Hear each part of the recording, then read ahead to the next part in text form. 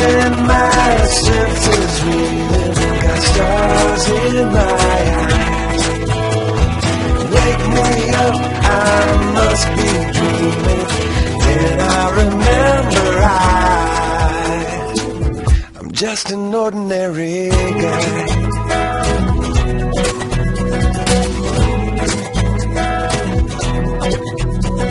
I'd like to write a song without picking up a pen. The words just spilling out for you. How are you? Don't have much going on this week. I did get a little bit work done on the control panel, and so I'm going to go ahead and cut away to that real quick. Okay, so it's going to get loud here for a second. I've got 1, 2, 3, 4 holes in here already. I'm going to go ahead and finish up these 4 more, and I thought I'd let you kind of see how that goes. Got kind of a makeshift stand here a bit. I don't have a drill press. This is all I have, so it makes it kind of difficult. Yeah, here we go.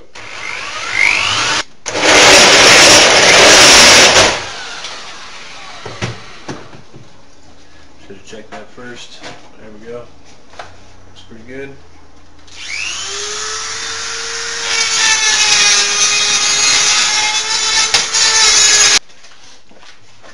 So I got most of these holes cut out, and then now I'm doing 4 holes in each corner of the where the PIDs and the temp controllers are going to go.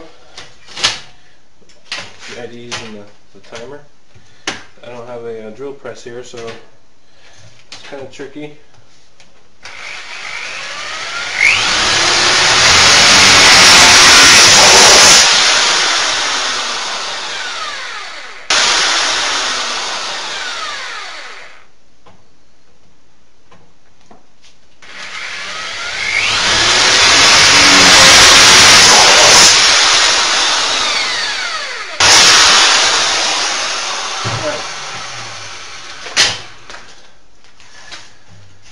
Okay, kind of show you what's going on here.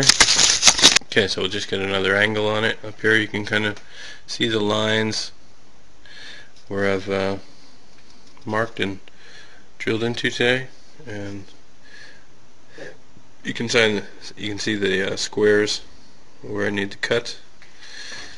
Alright, so now I'll just take a jigsaw. Let me see if I can show this to you. Take a jigsaw blade, steel blade, go in here and cut over to here, and then from here down, and basically just cut out the centers here. So then I'll have a center for my PIDs. Okay, so here it is with all the buttons on. Obviously no labels at this point. I got the PIDs in there. I am missing that one PID. I had to make a decision about whether or not I was going to have a PID for the actual mash tun. Yeah, it is part of the design. And anyways, I haven't pushed the PIDs all the way in yet. You see they got these sort of spring latches up here at the top that will kind of clip them in when they go in. And then since the timer is just sort of hanging there, they're all just sort of hanging there in the back. Got this, it's actually quite nice collar that will go all the way up and then push against the back. It sort of clips in on these little clips up here and push against it.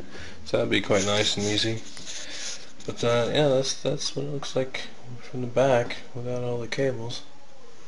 So again, I'll take all the buttons off here, just sort of show it at this point, and then get it ready for painting.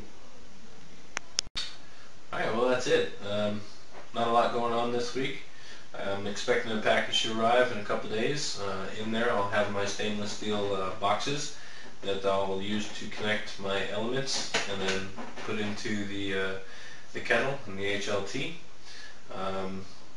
Yeah, so then I'll have to drill some holes into the kettles and the HLT and get that all fixed up, so I'm looking forward to that.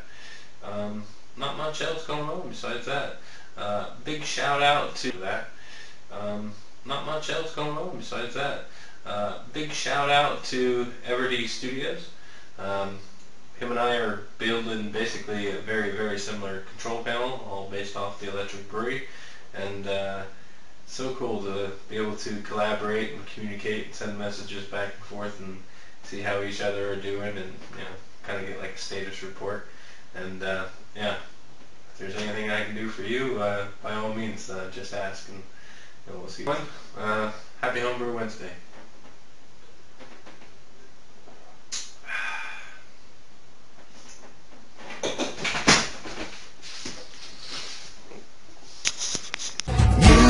Send my senses reeling, got stars in my eyes.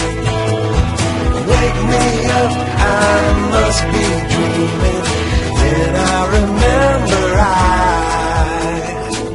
I'm just an ordinary guy.